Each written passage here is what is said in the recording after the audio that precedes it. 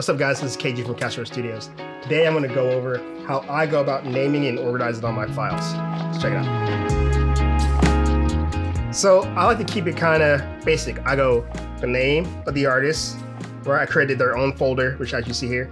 So let's do Nick Nathan, dope guy, what's up Nick? Then I have a folder for the songs. So each song I go into, say this is called Come Down, has a folder in it, right? Now for the session itself, I name it as the artist name underscore song name underscore version number. And that helps me keep track. I could go quickly do a quick search if I need to.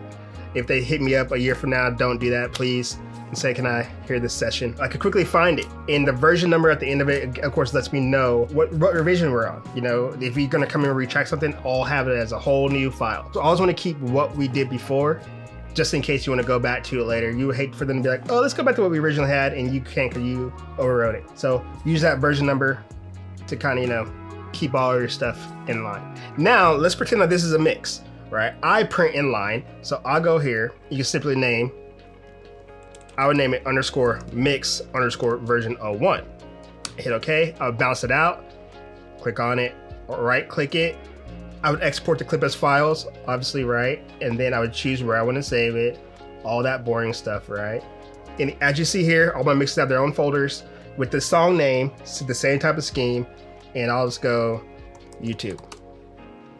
Boom, it's saving right there. So now if I want to navigate to it, I know exactly where it is, super fast. So if they call me, boom, YouTube, right here.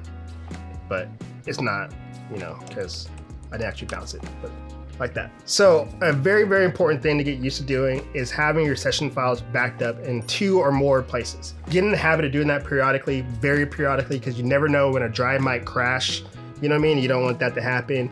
So it's that saving it to 2 external hard drives and the cloud or whatever, doesn't matter. As long as it's 3 separate places, 2 or 3 separate places, because you don't want something to crash and you have to come back and re-record everybody and remix all the stuff for free, because time is money at the end of the day. And they're not gonna be too happy about it too, because it's their time. This has been KG with Castro Studios. Thanks for tuning in. Till next time.